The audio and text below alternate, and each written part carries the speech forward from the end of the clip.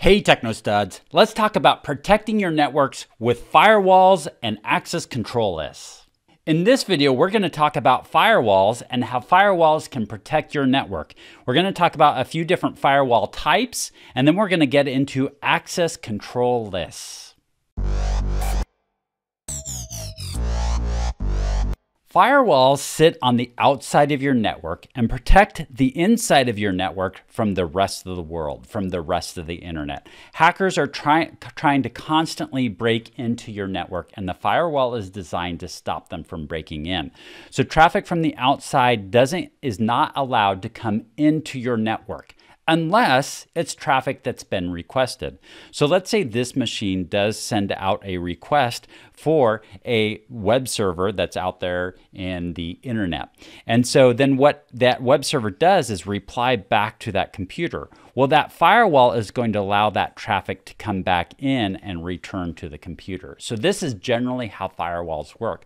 But we do have some granular control over this firewall. We can set it up where it only allows certain traffic out, and maybe it does allow certain traffic in the case like this DMZ, maybe it does allow some traffic in to this DMZ zone, to a web server that's in there. So there is some configurations that we can configure this, but generally speaking, a firewall allows traffic to go out to the rest of the world, but doesn't allow traffic to come back in unless it's traffic that's been requested, or specifically this firewall is set up to allow that traffic to come in.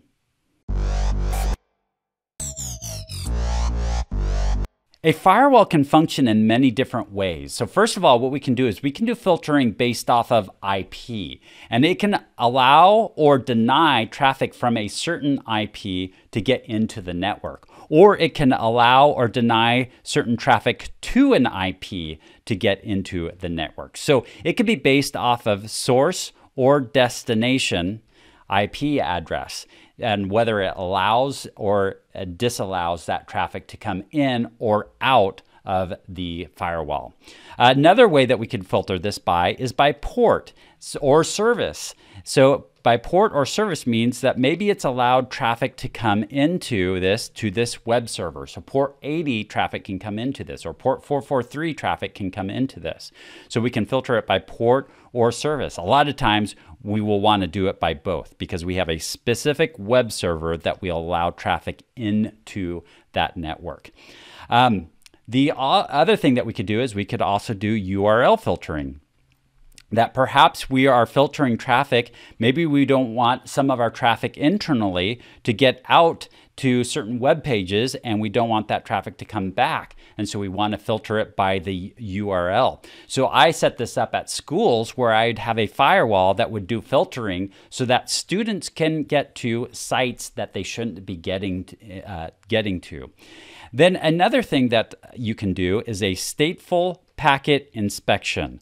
So a stateful packet inspection will identify traffic once again that's going out, and it will allow then traffic to come back in through the firewall to get back to the destination.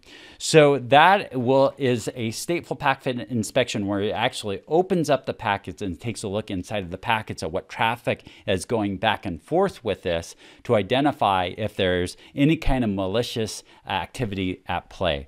So these are types of firewalls or different ways that a firewall can do inspection or can do filtering out here on the front end of your network. Let's talk about access control lists. As I mentioned, most firewalls are set up so that way traffic can go out, but only return traffic can come back in, and all other traffic gets stopped right at the front door. But there are times when you want to allow traffic to something like a web server here, and you want traffic to allow this traffic so that way you can have a company website hosted internally on your network. Well, we can control how a firewall works with access control lists. An access control list is a list of statements that can allow or deny certain traffic from being able to get into this network. So that's what an access control list does. It helps us program a firewall in order to allow or deny certain traffic. It also can be used on a router to allow or deny certain traffic from coming into a network or between networks within your company. So we can use access control lists for a lot of filtering and to filter out certain traffic on our networks. That's not the only thing it can do, though. We can use access control lists to specify certain ranges of traffic for other purposes. For now, we're just going to use it in the sense of that we're talking about now as blocking traffic or allowing certain traffic. And we can do that. We can allow or block traffic for security reasons to protect our network, or for access reasons to allow access to certain resources. Perhaps we need to allow a certain amount of traffic we need to block right at the front door, so that way it's not bugging the rest of our network. So we can limit some of the traffic that comes into our network to increase performance. And there are some things that we can use it for, things like flow control, or for providing some sort of priority for certain packets. So this is access control lists, and we'll get a little more in depth into access control lists and how they function here in a second. These are what access control lists look like. These are two different types of access control lists. We have a standard access control list and an extended access control list. We're not going to get too much into the details of these access control lists, but you can see here where we specified an IP address. This one here specifies a range of IP addresses, and this is what's called a wildcard mask. We have the access control list number right here and a permit or deny statement. A standard access control list blocks traffic or accepts traffic based off of a source IP address. So if it comes in and matches this statement right here, then it's going to deny. Otherwise, it's going to permit it if it matches this network right here. And this extended one right here adds some additional information. As you can see, we add the TCP in here, and then we also add that it's port 80. So this is going to port 80. So we're filtering it off of a service. So we added the service here. We have a source and a destination. So we have both a source host and a destination host. So we can get much more granular with it. So really the difference between the standard and the extended is we can get a lot more granular with the details in an extended list. Access control lists are put onto interfaces. So here we have a network right here, and I could put an access control list on this interface, on this interface, on this interface, or as I mentioned before, we use them on firewalls, but we also use them on routers. So I could put it on this interface or this interface. But not only do I put it on an interface, but I put it on a direction on each one of these interfaces. So I could put it on this interface right here, and then I could either specify whether it's outgoing or ingoing, or I could call that egress or ingress. Ingress is coming in, egress is going out, and it's from the perspective of the firewall. So if you look at the middle of the firewall and you want to put an access control list filtering traffic that's going out this interface, that is the egress right there. And then if I wanted it to be put on the incoming on that interface, that would be the ingress.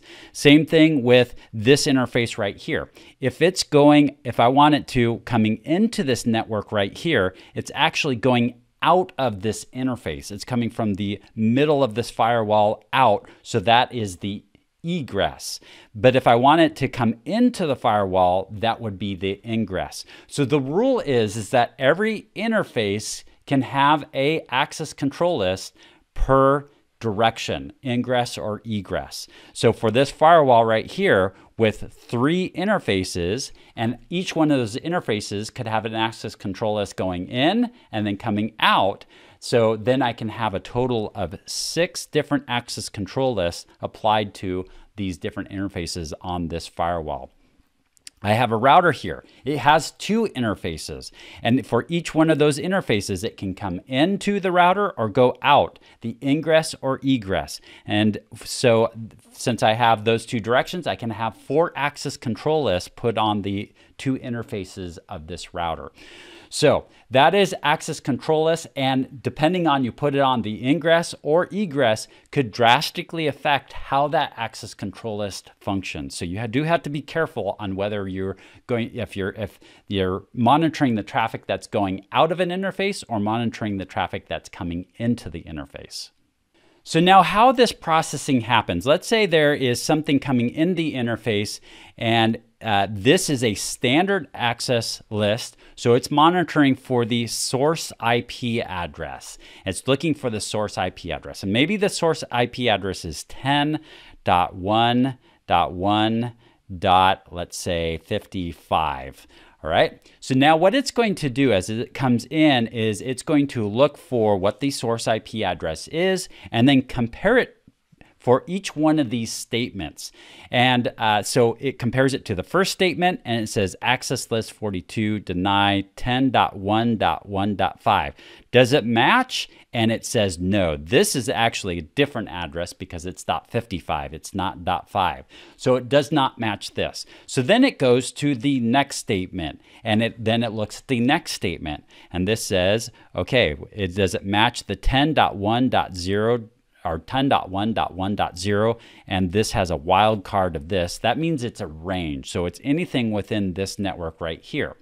And so we're not going to get into the wildcard mask, but it does actually match this. It is one of the addresses in this range. And so then what it says, okay, what do I do with it? Oh, I'm going to permit this. And then it allows that packet to come into the network or out of the, it's either ingress or egress. So either way. So that is the access list. It's going to continue to go down all of the statements until it makes a match, and then it's going to stop progressing after that. So let's say it did see one came in from a 10.1.1.5, came into this, and it's analyzing it, and it takes a look, and it says, oh, well, this does match this first statement, and it's a deny, so I am not going to allow the traffic from 10.1.1.5. And then it drops the packet there. There is something magical about these access control lists at the end of it. So we're going to talk about that. But first of all, we got to understand what the difference is between implicit and explicit. Implicit and explicit are just two terms that you'll see now and then from a security perspective, and you'll just see out there as a term out there. So implicit, you can think of it as a bouncer's list. And there is a bouncer at the front door that's allowing people to get into a club.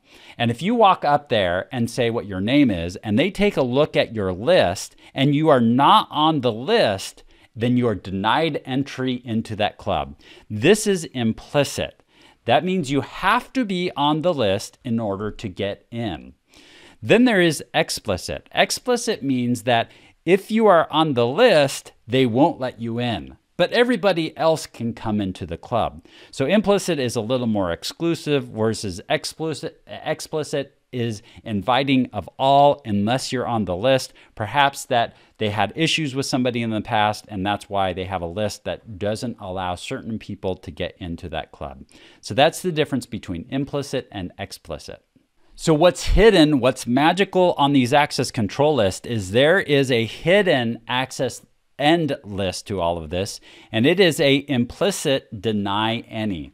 So that means that if you are not on the list, if for some reason you don't fall under any of the other access control statements in this list right here, then you are going to get denied. What that means is if you've created an access list that doesn't have any statements in it and you apply it to an interface, it's going to kill all the traffic on that interface. And I've actually done that before, so don't do that.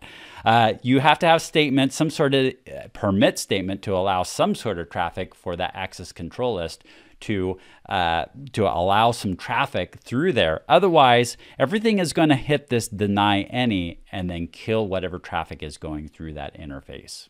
So here's what it looks like when an access control list is applied to the ingress of this firewall that's right here.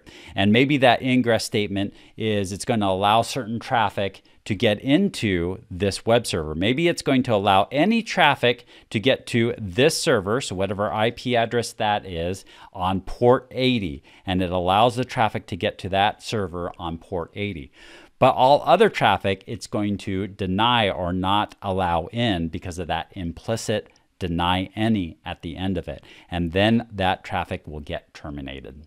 There you have it. Firewalls and access control lists work together to secure your network. Although access control lists do have many other functions that they can perform, firewalls also usually have a lot of features that can, it's not just strictly a blocking or permitting certain traffic, but there are some other things that firewalls can do that are pretty cool.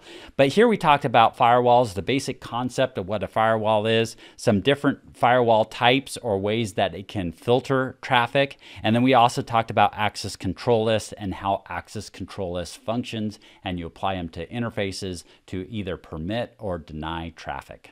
Hope this video is helping you out. Can you help me out by hitting that like button?